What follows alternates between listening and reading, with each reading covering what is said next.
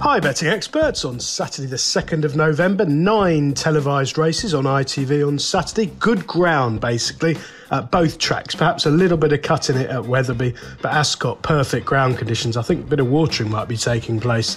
We start off with our betting expert daily nap. This goes in the 3:15 at Ascot. It's a 2-mile handicap hurdle, and I think Fiercely Proud is worth another chance. Now, he was sent off a very heavily backed favourite last weekend, but bolted leaving the stables, getting onto the track, did a lap of the track, I think, virtually before his jockey could get hold of him, and he was withdrawn, understandably. He remains a handicapper with loads of potential this season. I think his mark underestimates him on the pick of his novice form, which was pretty useful. And I think the key here is this is a real test of speed. The hurdles track at Ascot is pretty sharp, and on decent ground round here, I think he'll be pulling all over them. Hopefully he'll settle off a strong pace in this big field and pick them off late. Ben Jones has been booked. He'll be looking to get him dropped out, drop the bridle and quick and clear late on. I think a price around 4 or 5 to 1 is more than fair. He's an exciting horse to follow. Our betting expert value angle selection goes in the 1:30 at Ascot. It's a novice chase over 2 miles and 3 furlongs, and I'm sticking with Ben Pauling and Ben Jones here with Leader in the Park. Now, this one only had 4 runs over hurdles last season, but ran to a pretty useful level. And I like the fact that he was a winning pointer on his only run in that Spear at Tallow back in February 2023. All of Pauling's horses want good ground. He's bound to be really well schooled ahead of this chasing debut, and the yard has hit form in the last fortnight with a couple of winners and numerous horses running well. The remaining 7 races on ITV on Saturday, we'll do them in time order, starting at Wetherby with a 1:50, a mare's hurdle over 2 miles, and I like Take No Chances here from the Dan Skelton yard. Now, Dan is in flying form at the minute, quite incredible.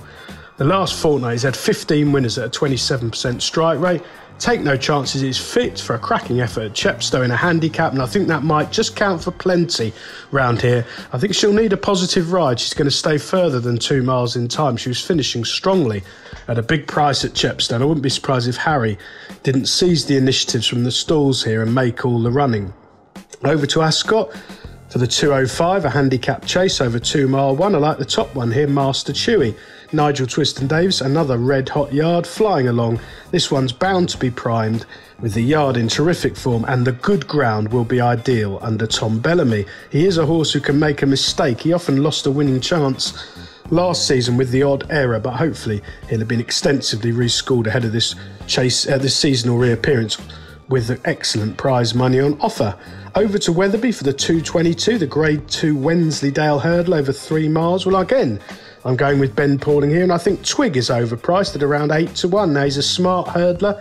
He's won 3 from 6 so far. I think he's always looked like this 3-mile will suit him. He ran really well over fences for most of last season in warm company. As I say, he's relatively low mileage over timber after just 6 career starts. He's another horse, I say about Ben Pauling's, they all seem to want goodish ground, and I think Twig, who's a relentless galloper, could go really well here at an attractive price. Back to Ascot for a novice hurdle at 2:35 over 2 miles. Well, Tripoli Flyer as one of a lovely team of young novices that Fergal O'Brien's got to go into bat with this season, and his Lingfield bumper winner was very impressive last season, and I suspect will have been well schooled ahead of this hurdling debut. Fergal, not one to overface his horses, and I think it's significant that he starts Tripoli Flyer off here in a really valuable Saturday novice hurdle at Ascot.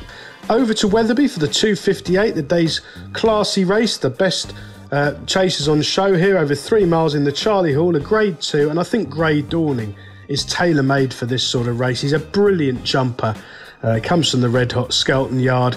This flat galloping track will be absolutely ideal. He's bound to be 100% fit. I think he'll get a positive ride from Harry, and I suspect he'll take these out of their comfort zone from an early stage. He's got much more natural exuberance and pace than some of these sluggers, especially on the prevailing good ground.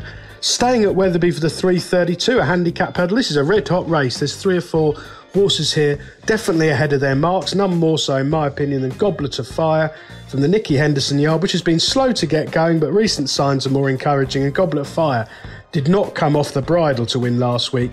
Bowen's booked again. I think this speed test will be ideal, but as I say, you wouldn't want to be taking too short a price. It's quite a hot race. And finally, over to Ascot for the 3:45, A 3-mile handicap chase. Well, Chianti Classico is a thoroughly likeable performer who's won 3 of his 5 career starts over fences so far. He's bound to be fully fit with the Kim Bailey yard in excellent form. I'm hoping Tom Bellaby will make all the running here and keep pulling out extra on the drying ground. Best of luck with all 9 ITV races on Saturday, betting experts.